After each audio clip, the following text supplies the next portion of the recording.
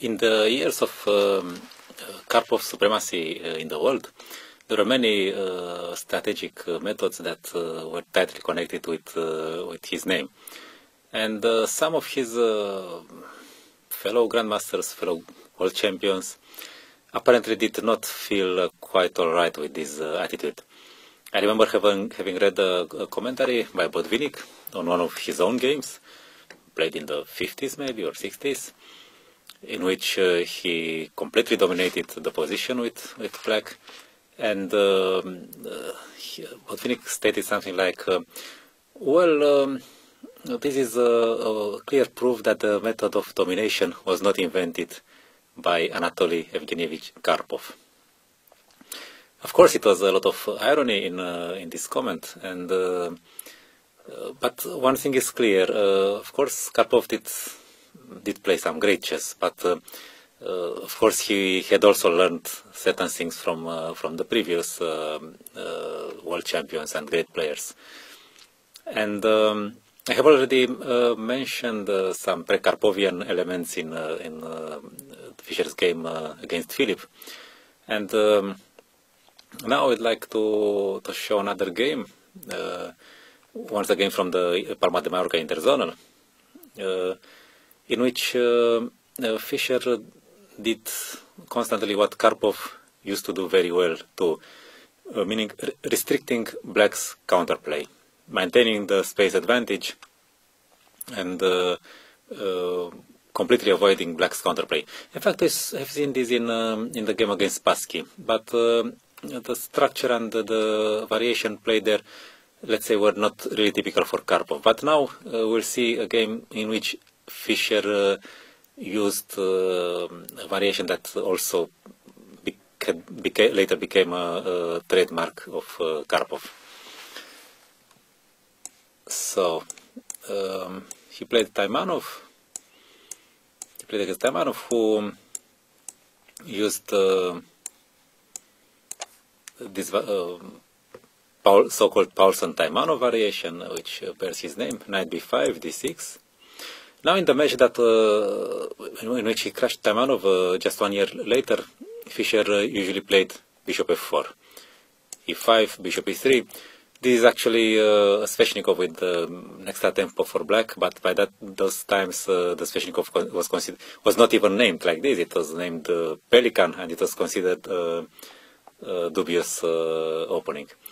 But in this game, in Palma de Mallorca, Fischer, maybe he didn't want to reveal his secret analysis, and he played c4, which is very much what Karpov used to do. Knight f6, bishop e2. Okay, the move order is slightly unusual. Usually the knights get these squares in another move order, but okay, it's transposing. Okay, so this is a normal tabia. The bishop b7 is the normal move here, but Taimanov was also an original player, and he played bishop d7, not really analyzed in theory too much. The plan is to prepare b5, because with the knights on a3 and c3, it seems hard to prepare this freeing move. But at the same time, with the bishop on d5, black has such a plan: queen b8, rook a7, rook a7, rook b7, and finally b5, okay, and knight e5, of course, on the way. And then the bishop would be very, very useful on d7.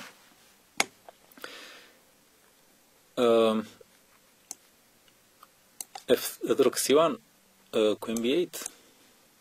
Okay, all these are normal moves. And now, the first interesting moment we have here. Usually, white keeps his knight on a3 for a long time in this variation. The knight, well, Taras had his ideas about the knight on the edge of the board. But still the knight is useful because it defends c4, it controls b5.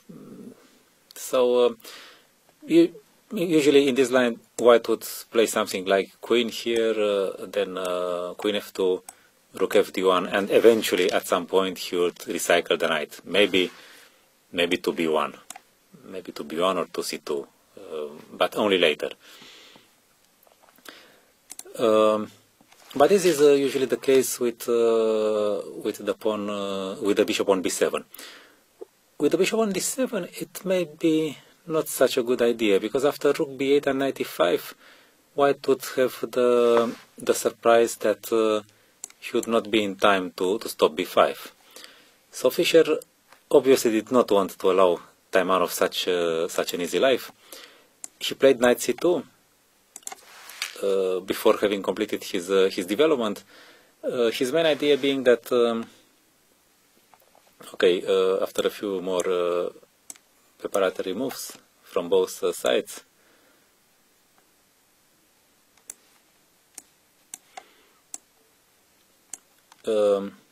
his main idea was that he can stop b5 physically with a4. It is also true that a4 is a double-edged move. It prevents the counterplay, but at the same time it puts another pawn on a light square, and it allows black to play for a blockade on dark squares. Many years later, Taimanov published a small book which is titled something like I Was Fischer's Victim, and he mainly analyzes the match in which he was destroyed with 6-0, but he also analyzes this game. And his comments are not bad, are quite instructive, but I cannot help thinking what Botvinnik once wrote about Taimanov. He said that Taimanov is very talented, he understands chess very well, but he has one major drawback, keeping him away from becoming an even stronger player. He does not have doubts, he does not like to have doubts on the way of searching the truth. So if he would see something glittering, he would immediately think that it's gold. So this makes that Taimanov was kind of original and optimistic player, but not all his comments and evaluations are accurate. For instance, he already considers that black has a great position, which is not really the truth. After all, he's still defending on 3 rows, with the exception of the a5 pawn. And then we have this weakness on b4, but there is also this weakness on b5. It's not very obvious how white can get there, but we'll see that Fischer eventually got there. So it means that Fischer's strategical vision was quite long-sighted. He knew that there was a chance that at some point a rook got there. Okay, I will give you a hint. It's not very obvious by now, but a white rook got on b5 with decisive effect already. For the time being, okay, he exchanged his knight, which has lost a lot of time already. And now the first critical moment arrives. Obviously, black wants to play knight c5 at some point to block the queens, and then even start putting some pressure on the b3 and a4 pawns. Queen g3 is a normal move. It more or less forces bishop f6, but bishop f6 made part of black's plan anyway, because he wants to exchange the dark square bishops. And again, it seems that black has achieved many strategic goals. This blockade on dark squares seems to be in sight already. But there is a problem. He still has to cross the d7 square, the d file, with his knight in order to get to c5 and to get an active position. And this means that white can try to prevent it by placing a rook on d1.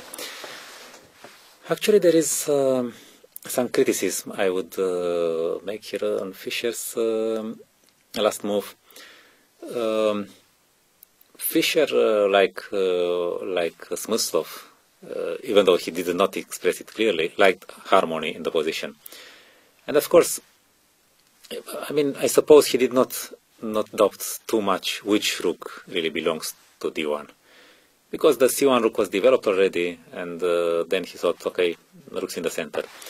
But the problem is the the next part of the game will reveal that rook c d1 would be stronger, because with the rook on f1, f4 would become much stronger. Let's just make the same moves as in the game without explaining anything. And now we see that already there are some strong threats. Rook takes f6 is a threat, followed by knight d5. And if g5, then simply queen takes h4. This check. It is better to force the king occupy an unfavorable square. And now white has a pawn for the exchange and a decisive attack. The black king is very weak. Okay, Fischer played rook fd1, e5. Now it seems that knight e7 cannot be avoided. And queen h4, another strong move. The main thing is that after knight d5, white can go like this. Queen d8, rook b8, queen g5. And since queen d2 is not possible, black's counterplay and the compensation for the pawn is okay. It's real, but probably not enough for equalizing. And Taimanov found a very interesting move, h6. He was proud of it actually. Now in the same line, the queen cannot retreat to g5 anymore, which means that queen d2 would offer black a very strong initiative. But at the same time, I don't think that Taimanov can rely on the fact that he tricked Fischer, because by provoking h6, Fischer also slightly tricked Taimanov, because in the future the h6 pawn would be a target. So Fischer understood this rather well, while in his comments Taimanov remains very optimistic. Rook d2, knight d7, rook c d1, bishop d1. This is a typical regrouping to defend a4 and b3, and also to get some activity along this diagonal, because white is planning to play f4. Bishop d1, knight c5, f4. Well, again we see that a rook on f1 would have been most useful. But okay, this. And now the critical moment of the game arrives, at least from Black's point of view. Taimanov's comment is really interesting. He said that despite White's display of inventiveness, Black has the clear initiative. Well, I'm not sure that Black has the initiative. I mean, Black, for the time being, Black is consolidating, and he has a stable position and some blockade, but where is the initiative? White is not attacking anything. Black has no initiative at all. It's precisely what Fischer has been playing for. And Fischer really so inventive. I mean, he just received Black's counterplay, and it was Black who invented some small things like bishop d7, h6. So I think that it's the other way around. White had some initiative, and Black was inventive enough to more or less neutralize it. The position is roughly equal, but still quite complicated. But now we see this target here. Taimanov suggests that rook e7 would have offered the Black an advantage. I'm not so sure if this is really true. I mean, okay, he has to free his bishop with f6 probably. Knight d5, bishop f5. I mean, first of all, White is very solid. It's not easy to make progress with Black, to suggest a pawn break or whatever. Secondly, if he takes on d5, then after e takes d5, the c2 bishop becomes very strong, especially with the pawn on h6. And secondly, White could also try such an attack with some reasonable compensation for the pawn. Okay, Black can most probably defend. Rook d7, rook f3. There are some dangers, but okay, over the board is not easy to understand whether this is a real attack or not. It's probably just some reasonable compensation for white, but not more. In any case, probably feeling that his king side needs some defense, Taimanov played knight e6, which is a major inaccuracy indeed, because the knight belongs on a dark square. So starting with this point, actually, Fischer gets the initiative more and more. King h1, bishop c6, rook c3. Finally, the rooks are activated in a very nice way. The problem is that black cannot play this because he would lose the knight. So because the last move had just unpinned the rook. So he went knight g5. But okay, already the knight is on a seemingly active square, but very far from the blocking squares. I mean, the threat against e4 is not something so terrible. So little by little, actually, black is driven away from what is his main plan. And now, okay, he decided to eliminate this knight, which was quite annoying. Rook takes d5. Queen c7. Now we can understand that somehow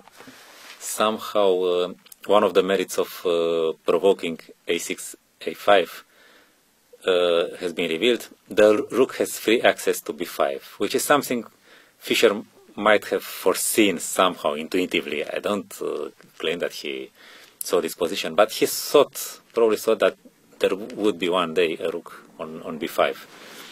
For the time being, he activates his bishop with e5 and removes one more important defender of the c5 square. Now the blockade becomes a little bit problematic with the knight so far away.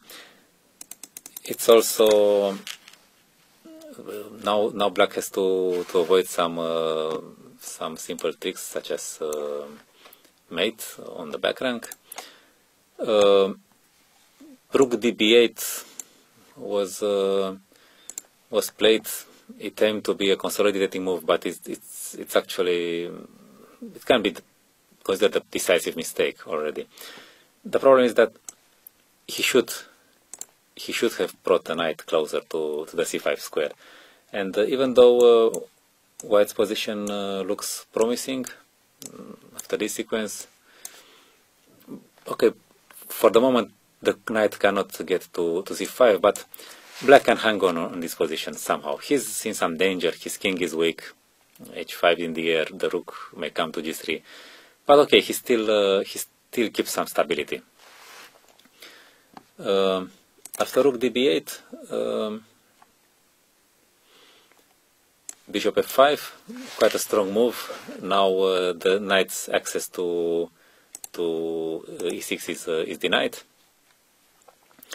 So now he can forget about blockading ideas. g6, h4, a strong intermediate move. Now the knight gets even farther from the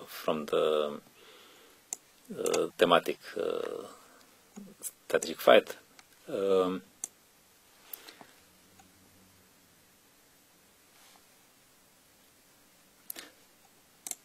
Sorry, I made a mistake here. Here he played first, no, in this position. He played, he exchanged queens and then did the same. Okay, we had this insertion of moves. Okay, we see that the knight jumps around quite a lot, but the bishop is very versatile in such situations. It keeps the knight under domination. The knight does not have many possibilities of maneuvering. Now the bishop wins an important tempo by attacking the enemy rook. Rook d7 and rook here, and suddenly it's quite unpleasant that the b6 pawn is attacked and pinned, and c5 is coming, and well, the counterplay which was generated by this move does not lead to anything good for black. Rook b4, takes, and well, this is already an ending which is obviously very promising for black. Just look how the position for white. Sorry, just look how much the position has changed over the past moves. Black has no blockading plan on the queen side, and the a4 pawn, which apparently advanced in not a very favorable form for white, is now a very dangerous candidate to promotion. And Fischer did a good endgame job, and he won the game.